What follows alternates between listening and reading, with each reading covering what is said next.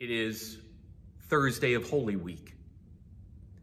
For many, they call it Holy Thursday. We call it Maundy Thursday. Maundy comes from the Latin word mandatum, commandment. Today we hear Jesus offer up a mandatum novum, a new commandment. We're going to hear this new commandment coming from the Gospel of John tonight in worship. Allow me to read it for you. This is from the Gospel of John, chapter 13, verse 34. Jesus says, "I give you a new commandment, that you love one another, just as I have loved you. You also should love one another. By this, everyone will know that you are my disciples, if you have love for one another."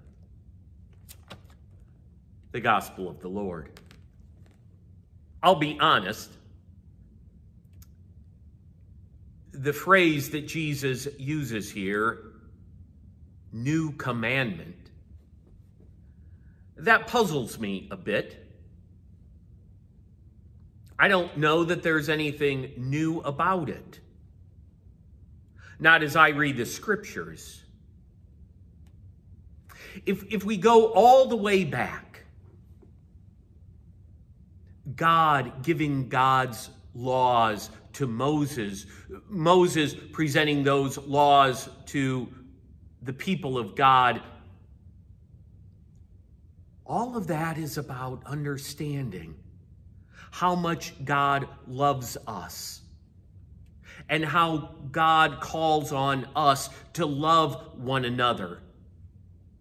Moving beyond the laws into the words of the prophets, whether it's Amos or Jeremiah or Isaiah, it's all the same. God loves you. And all God asks in return is that you love God by loving one another.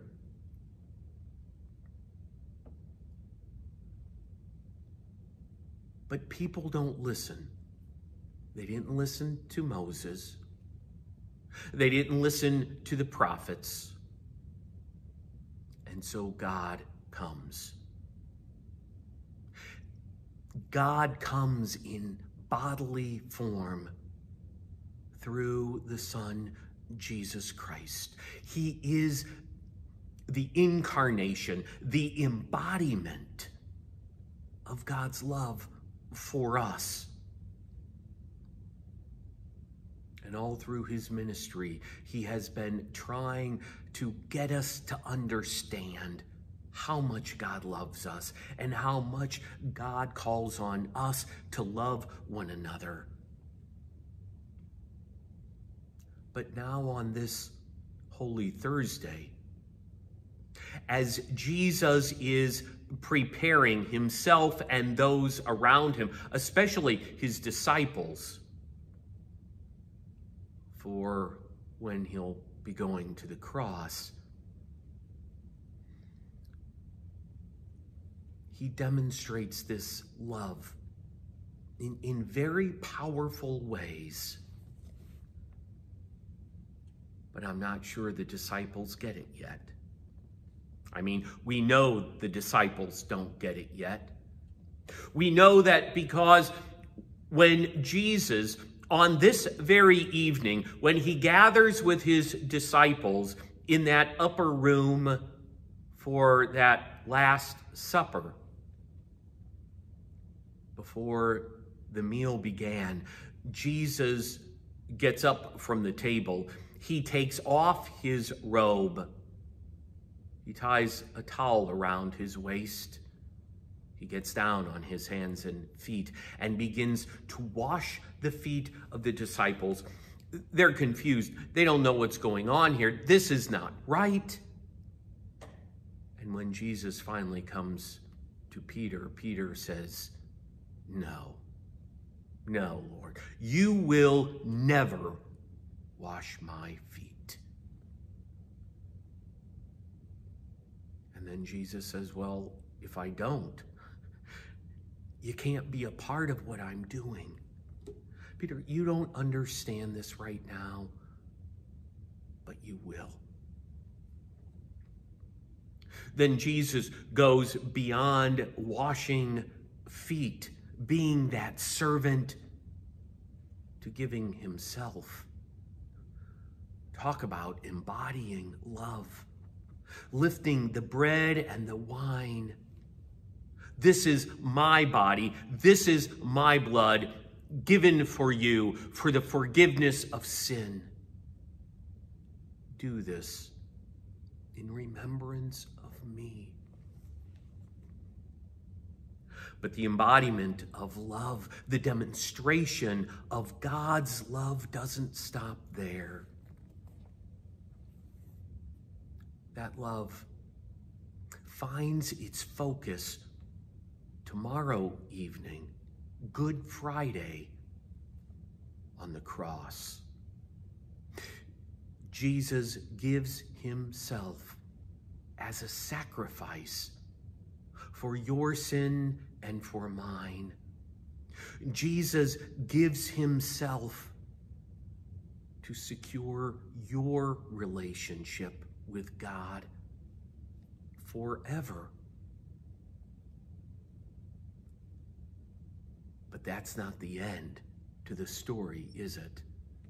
We are not a Good Friday people. We are an Easter people.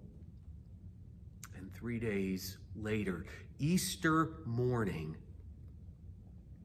we will hear the story and we will celebrate the power of God's love.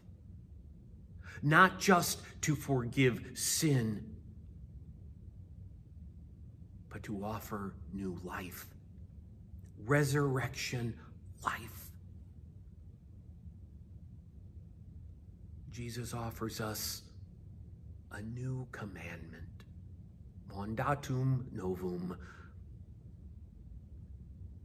that we are to realize the power of God's love in our lives, where we are today, and to love God in return by loving one another. Allow me to pray with you.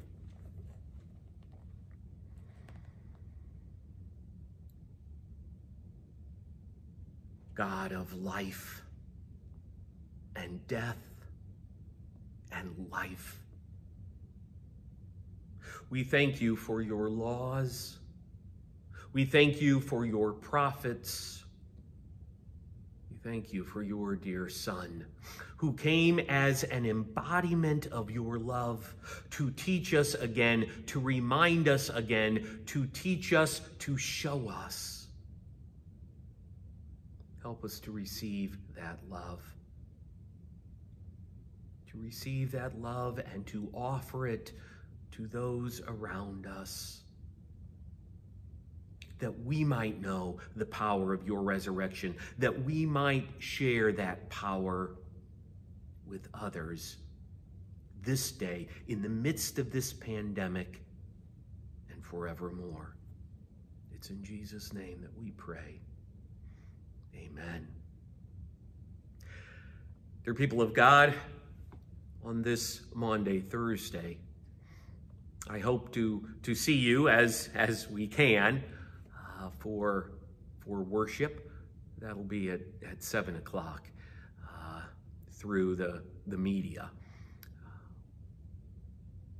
But always remember that God loves you, that I love you, and that God will bring us to the resurrection, to Easter, to new life, to life beyond this pandemic. God bless you.